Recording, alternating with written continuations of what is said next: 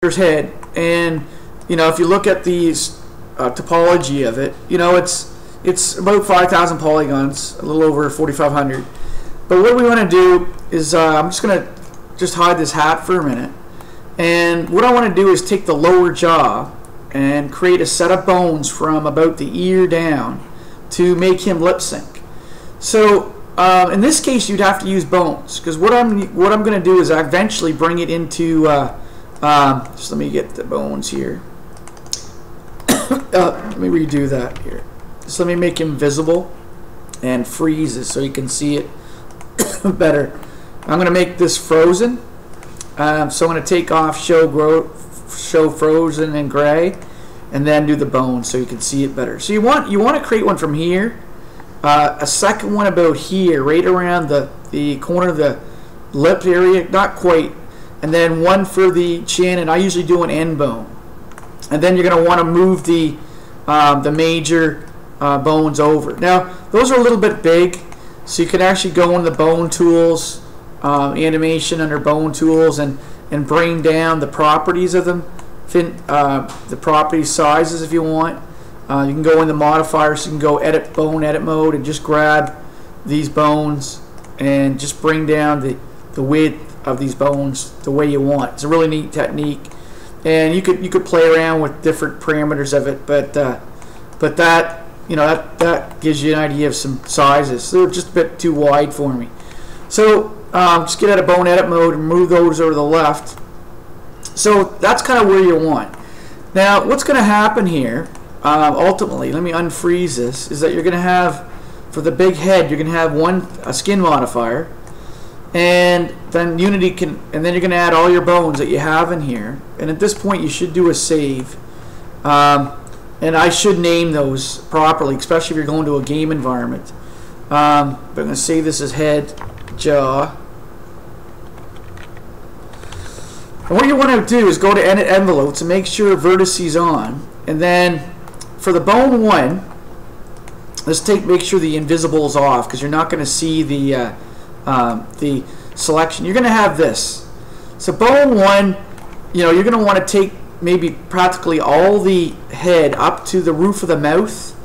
Okay, leave the rest off and make it 100% affected. Okay, because this bone here is what's going to influence the lower jaw movements. Bone 2 is going to be the critical area. So you might as well right off the bat take this area right here and make it 100%.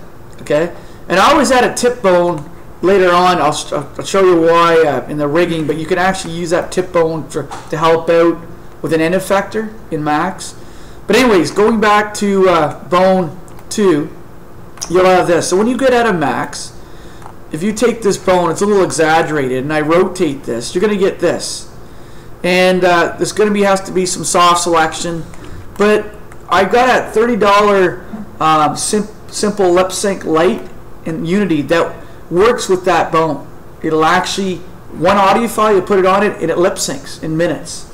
Took me a while to figure it out, 30 bucks, but I bought a package to do that. Now the trick is, this is where the trick comes in. You want to get all the right mouth. So if you take that bone and rotate it about and exaggerate it about 15 degrees, I'd say 15 about here, you can work on the mouth areas that have your problems. Okay, so I can go in here, bone 2 or bone 1, and go, well, let's look at the envelopes here. I know this part, vertice, has to be on the top, so I can make it, whoop, get out of here, 100% influenced at the top. So watch, go down to the weights, bring the weights up here, right here, weight properties, 100%, and see how it goes up top. I'll do another one right here, show you. See how it goes up top? So I'm making sure that the top mouth area, these here, are going to be 100% influenced by that mouth. And all I got to do is set up that as 100%, because it's really hard to grab you know, that type of mesh. So once it's done there, I'll get that side done. You're almost done that side. Let's do this side here. And you know, it takes a bit of editing. But once you got that mouth opening, I could have left the mouth open too, but I wanted a neutral kind of, not quite closed, but you know, pretty one more here, and that's probably done. There, nope, just one more right here. I'll just adjust here a bit. There we go, about there. And this one here, maybe about there.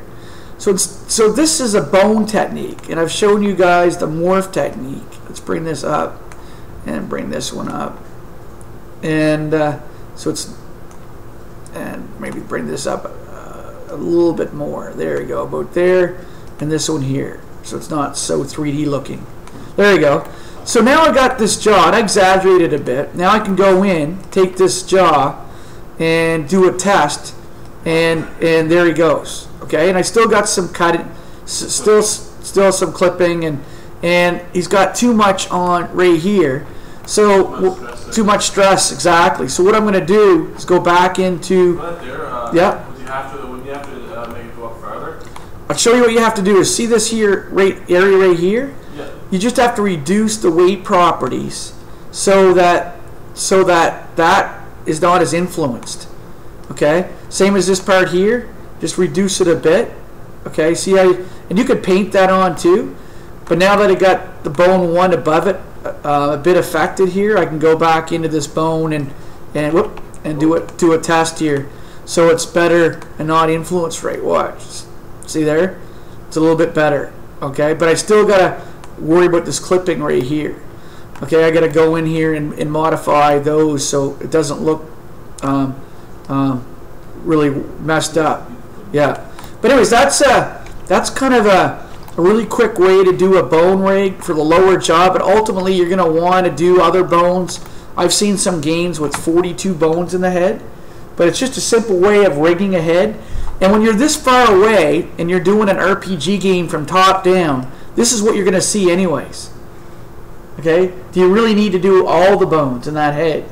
Unless you're down here in a first-person shooter, like, I don't know, GTA 5 or Assassin's Creed, when you're right near a character, you don't need to get that, you know, especially when you're this high in a top down.